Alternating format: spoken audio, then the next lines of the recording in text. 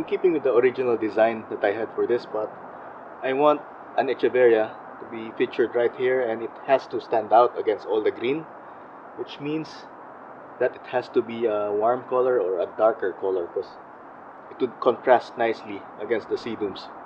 I really enjoyed involving you in the decision for the other spot with the black pots, so I think I'll be doing the same for this spot. I'll be giving you a bunch of plants to choose from, and you could help me decide what to use here. So let me show you.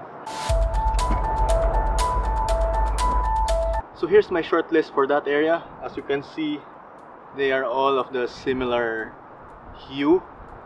As you can see, most of them are dark, and they range from dark red to purple. This type of color would look really well in that spot. Let me take you through my choices. So from the back row, this is a blue metal.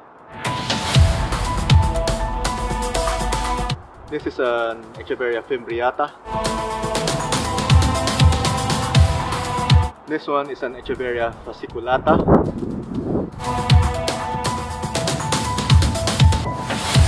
This is an Echeveria mahogany rose. This frilly right here is an Echeveria bittersweet.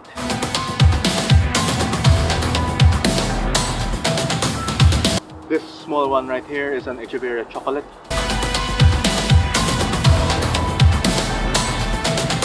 This frilly is an Echeveria black opal, and I imagine that it might grow large.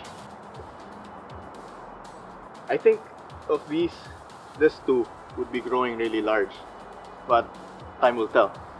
And this last one here is an Echeveria catalops. Right now, please pay little attention to the state they're in, because some of them have been bought recently, and which means that some of them would be not looking their best at the moment.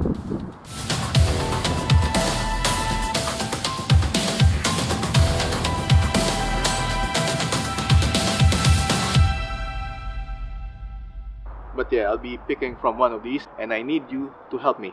You might want to jump back to the earlier parts of the video just to see them again. And please let me know what you think in the comments. But in any case, I'll be keeping them somewhere here, so I don't forget that these are my short list. So there's lots of other plants out there, and I might mix them up.